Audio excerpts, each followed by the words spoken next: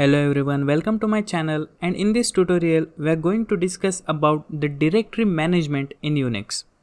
So in the previous lecture we have covered all about the file management, where we have covered the basic commands that you need to know if you're dealing with shell scripting. So in this lecture we will go through some basic topics regarding directory management. So the first question will be, what really is a directory?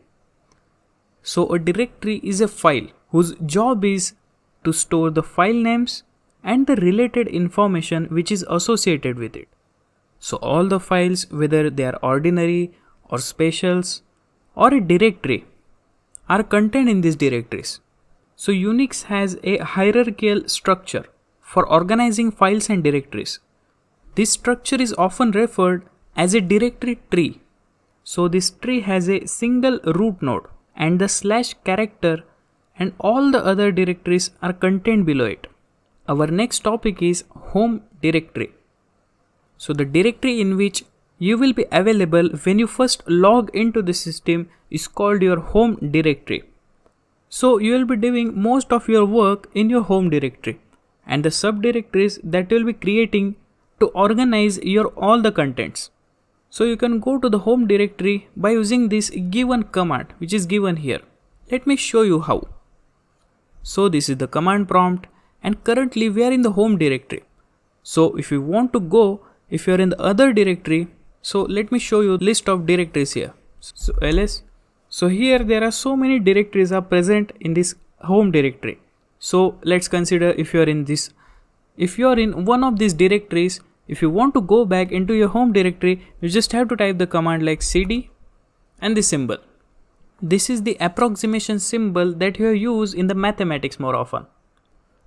So after hitting enter, as you can see, by this command you can go directly to your home directory. But suppose if you want to go into your last directory, you can go that by using the command like cd, and instead of approximation symbol you just give dash. So this command will get you into your last directory. Our next topic is absolute or relative path names. So the directories are arranged in hierarchical with the root at top.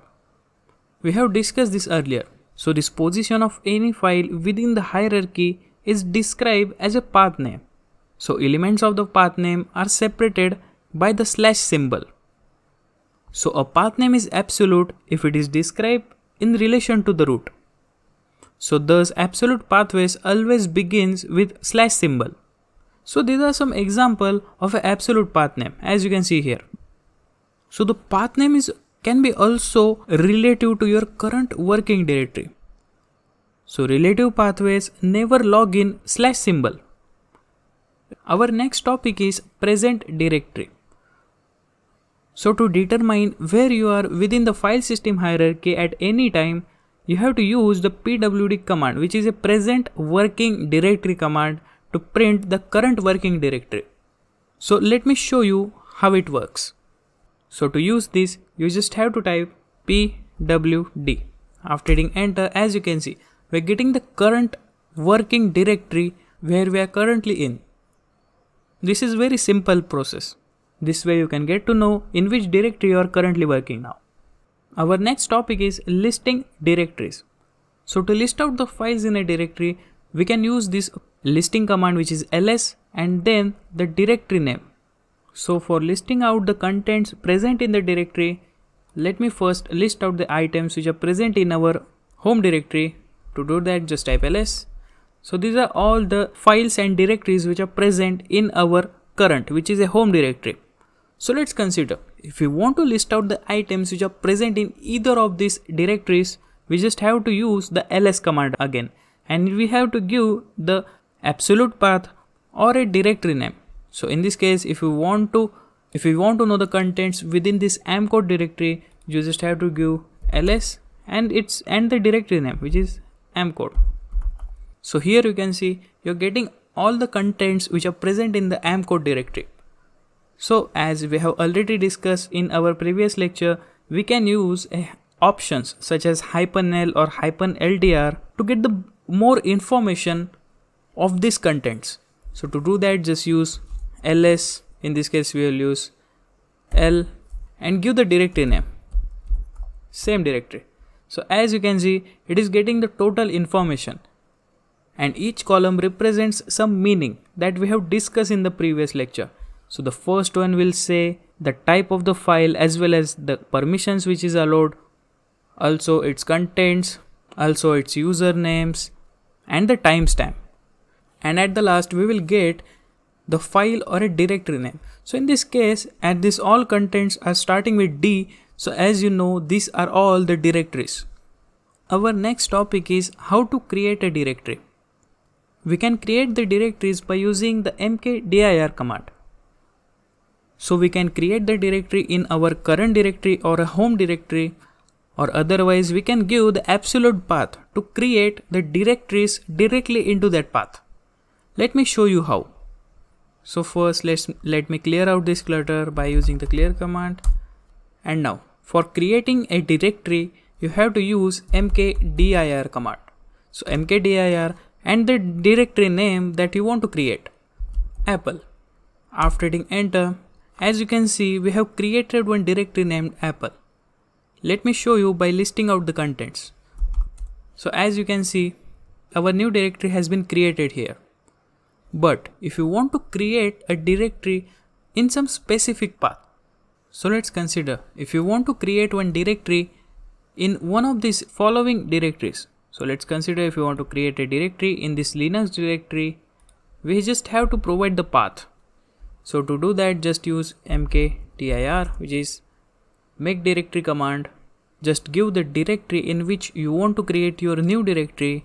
So just give Linux /symbol, which we are using for hierarchical tree structure, and give the directory name. So in this case, just give Apple. So as you can see, our directory has been created. So our next topic is removing the directories. So directories can be deleted by using the rmdir command. So it is very similar procedure which we use for creating the directories. Instead of mkdir, we just have to use the rmdir to remove the directories which are present. So we can either remove one directory or multiple directories at a one time. Let me show you how. So for removing the directory, we just have to use rmdir command. So rmdir and give the directory names. So in this case, we will remove this Apple directory. So remove Apple. So it is removed from our current directory. Let me validate this by using the list out command. So ls, as you can see, the Apple directory has been completely removed. So but if you want to remove multiple directories, we can remove them at one time. We just have to separate all the directory names with the space. So how to do that? Just use rmdir and give the multiple directories that you want to delete. So here we will delete Python, SQL and shell. So we have given 3 directories that you want to remove. After hitting enter, so these 3 directories has been removed. Let me validate this. List out the contents. As you can see, all the directories that we have given has been removed from our home directory. But if you want to delete the directory which is present in another directory, we can do that by giving the path to the rmdir command. To do that, just use a similar process that we have used for mkdir process. Is rmdir. So as we have created one directory called Apple in this Linux directory, just give the same path, Linux/Apple. As you can see, this Apple directory has been removed as we have given the path to that directory. Our next topic is how to change the directories. So as of now, we were just working in the same home directory and we are just giving the path, but we are not changing the directories. So now we will discuss it. For changing the directories, we have to use the cd command by specifying a valid, absolute or a relative path. Let me show you with some examples. So first, just clear out the clutter. So these are the contents of our home directory. If you want to change your directory, we just have to use the cd command, which is change directory command, and give the specific directory that you want to be in. So here we will give AmpCode. So as you can see, we are now in the AmpCode directory now. So we will list out the items here. So as you can see, these many items are present in our AmpCode directory. So this is how you can change the directory. So again we will go into this bash directory. So to do that, just use cd bash. As you can see, now we are in the bash directory, which is present in the AmpCode directory. So from here, if you want to go one step back, you just have to use cd command and give dash. So as you can see, we are now in the AmpCode directory again. If you want to go directly to the home directory, just give like cd and the approximation symbol. As you can see, you are in the home directory right now. And our last topic is renaming the directories. So it is similar process how we have renamed the files in the previous tutorial. So to do that, we just have to use the mv command, which is a move command, and give the old directory and new directory names separated by space. Let me show you with some example. So here we are currently in the home directory right now. So let me list out the items which are present here. So these are all the items which are present in our home directory. If you want to rename the Linux to the Unix, we can do that by using the mv command, which is move command. So just type mv, give the old directory name, which is Linux, and give space. After that, just give the new directory name that you want. Just give like Unix. So we have successfully renamed our Linux directory. Let me validate this by using the list command again.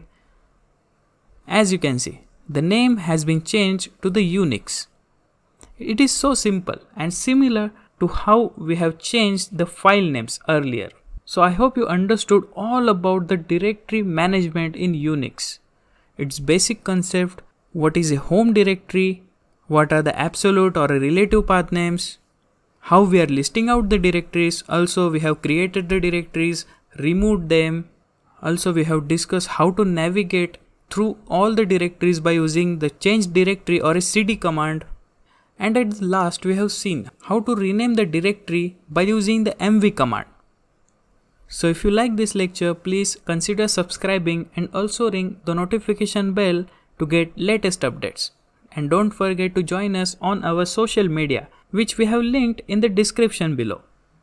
Thanks for watching.